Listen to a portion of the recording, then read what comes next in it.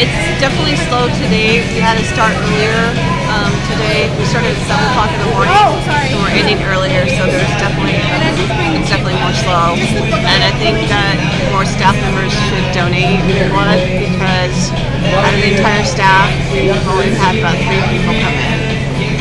But with the students and more new students donating, that's been a little bit more busier.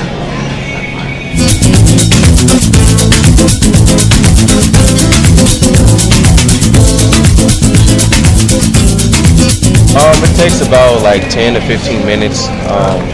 They just have to like you have to give them information, and it's like a semi-test really, just to see where you're at, what blood type you are and everything. And then once that's over, then you're ready to go ahead and donate blood.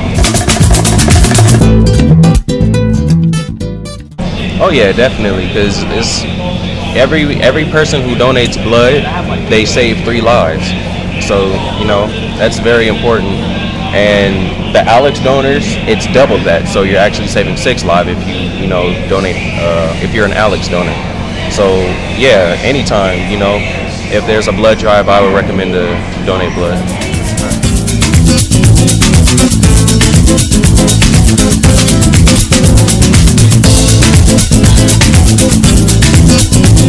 Yeah, it's a good cause, and you're saving a lot of lives, and it's just something really good to do and to give to the community.